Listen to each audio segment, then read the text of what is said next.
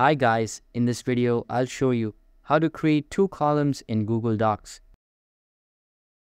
First of all, open any type of preferred browser on your PC and search for docs.google.com. After that, sign into your account and you will be sent to the home page. Here, all of your recent documents will be present, so either open one from here or just create a new blank one. Now, this type of interface will be displayed on your screen. As I don't have any text here, you won't be able to see it being converted in real time, but I will tell you all of the required steps. Simply select the text you would like to divide and then go to the Format tab. Inside it, select Columns and then choose the preferred preset. Since we would like to get two columns, you will need to select the second one. You can also change some other settings by clicking on this More Options feature.